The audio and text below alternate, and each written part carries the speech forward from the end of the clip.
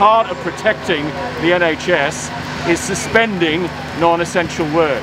Obviously, these men are coming here either in public transport or in cars, potentially putting themselves at risk and certainly increasing the risk of transmission to other people. In particular, we're concerned that there's going to be a relaxation come next week of social distancing guidelines at sites across the country that have remained open.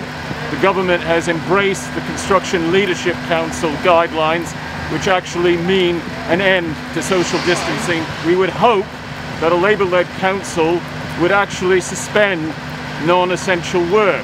The lead contractor is Morgan Sindall.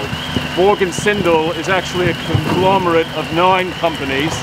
Last year, 2019, its reported revenue was over £3.1 billion, and its post-tax profits amounted to over £93 million. So well able to pay full wages if staff were furloughed. That's why we've come here today to try and speak with workers and argue that the site should be shut down and that they should receive full pay.